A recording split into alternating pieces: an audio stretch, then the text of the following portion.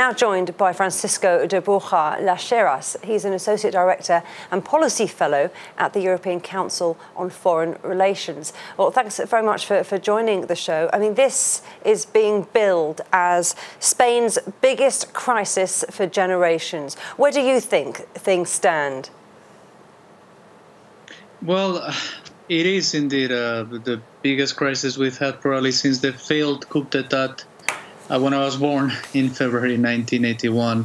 I think, on the one hand, we need to bear in mind, as you've seen, the parliament that voted for independence was semi-empty.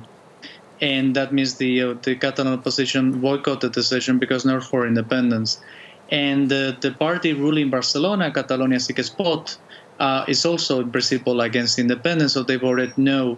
So we're seeing a repetition of the events that took place a month and a half ago, with the majority, wafer-thin majority for secession rammed through the so-called disconnection laws.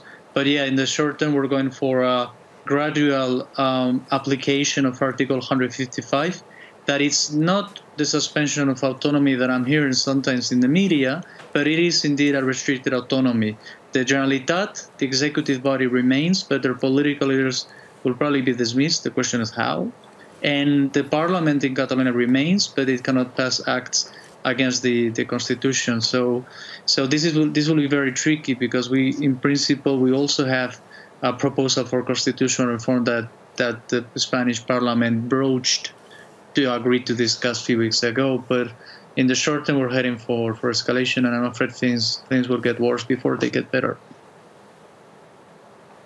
Do you think that Madrid's plan is to stall events by introducing, I suppose, more bureaucracy to slow down and make their campaign lose momentum?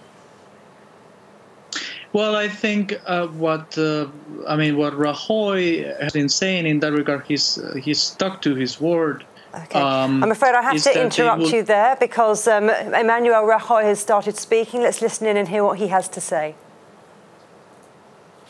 Que algunas personas pretendan liquidar nuestra Constitución, nuestras normas de convivencia y las reglas de juego que han servido para que en 40 años España se convirtiera en uno de los países más democráticos y más for Spain to be one of the most democratic countries in the world.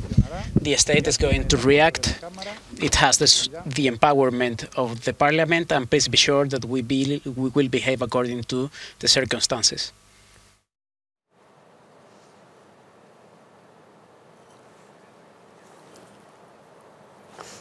Okay, I'm going to bring you back in there, and apologies there for interrupting your flow. Yes, we were talking about what Manuel Rajoy, who was just saying there that Spain is one of the most democratic countries and they've got the empowerment of Parliament behind them. They're going to behave accordingly. Do you think the plan is to really slow down the momentum of the independence process in Catalonia with lots of extra bureaucracy? Well, I wouldn't say extra bureaucracy, but I think it is important to highlight that independence doesn't have a majority support in Catalonia. It does have a majority of seats in Parliament that we see today, 70 out of 135, which is slightly over 50% in terms of parliamentary representation. So this will further divide Catalonia. Barcelona is run by a party that is opposed to independence, and that's the irony. So I don't think Rajoy will resort to bureaucracy, but they will take measures to suspend, if you will, the political leaders of the Catalan government. Meanwhile, the Spanish judiciary will also take measures. So, like I said, I don't see it's just a question of bureaucracy, but the question is, how do we reestablish consensus in Catalonia first and foremost?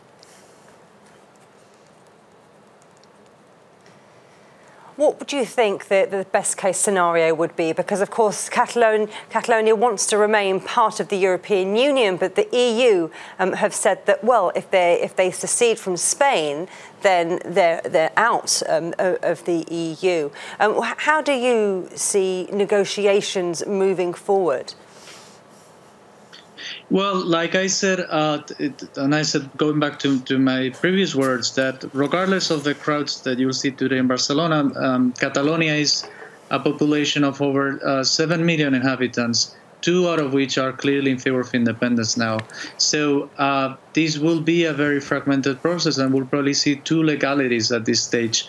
Part of Catalonia abiding by the Statute of Autonomy and the Spanish Constitution, and part of Catalonia, including the majority in Parliament, trying to go forward with a different constitution. So it's really looking very bad, because if they go for so-called constituent elections, I don't see the other parties taking part, and so you'll have an independence tailored for half of Catalonia, and of course the EU will not recognize this, and the leaders of the EU have already made that claim. So it will not, independence as wanted by the secessionist leaders will not happen.